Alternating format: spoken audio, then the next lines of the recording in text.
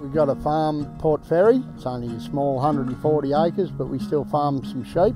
Even though a small farm, you still need the utility to help you do your daily chores. We use it for a bit of silage and to plant some feed crops, for disking, seeding, general work around the farm, fencing. I've used a post driver quite often, and I found it to be quite good at that.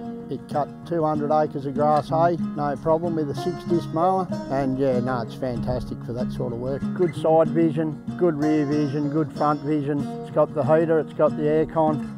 You know, fantastic. Within a couple of minutes at this time of year, you're up early in the morning, you know, a couple of minutes in the tractor with it running, you can sit in it all day, not a problem. Beautiful.